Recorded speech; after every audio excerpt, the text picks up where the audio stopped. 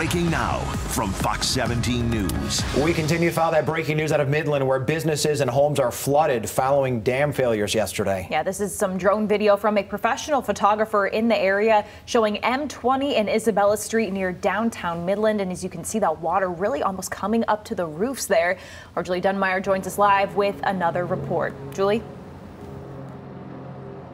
Derek and Annie, the Tittabawassee River is swallowing up much of Midland, and so many people have been displaced from their homes. We're told as many as 500 people are staying in area shelters right now, and this is all happening because of dams breached just north of here, unable to hold water from a breached dam. They've sent all that water from Wixom Lake down here into Midland. Tens of thousands of people asked to evacuate overnight. The water is expected to keep rising. Midland sprang into action, and multiple shelters are opening at local high schools for those who cannot get to their homes or have lost their homes entirely. We spoke to the superintendent of Bullet Creek High School, who tells us this is what this community is all about.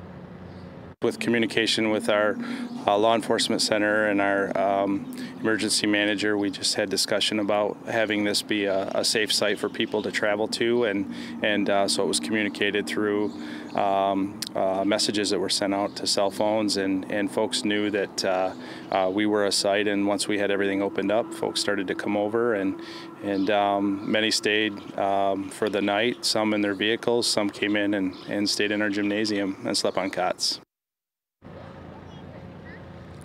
Incredible, and there's no telling when those people will be able to, of course, return home, as the water is expected to continue to rise here in Midland at least well into this evening. We'll, of course, continue to update you as we learn more. Reporting live in Midland, Julie Dunmeyer, Fox 17 News.